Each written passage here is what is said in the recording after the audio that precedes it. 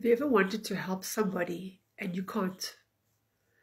And you watch them waste away and there's nothing you can do about it. You can't make their choices. You can rescue them from the situation and they just keep going back. And that is what I experienced growing up.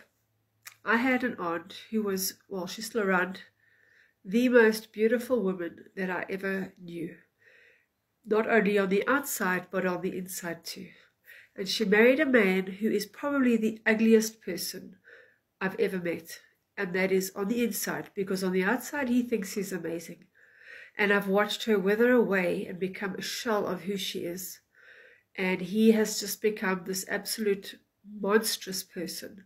And she just can't leave. And I vowed to myself, I will never allow somebody to do that to me.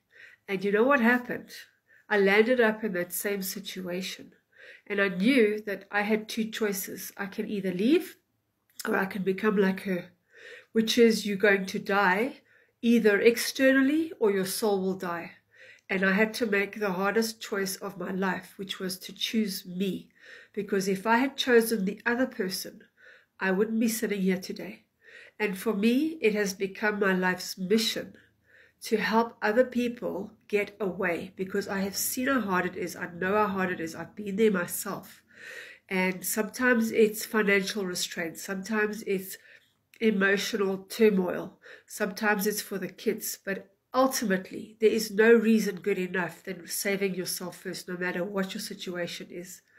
So if you want to go through another 30, 40, 50 years of pain and grief and agony and lose yourself in the process, that is what you've got going. That is what's ahead of you. So I would like for you to say, am I going to choose me? Take that thought for today and say, am I going to choose me, or is the other person's life more important than mine? And just give it some thought. Follow me for more.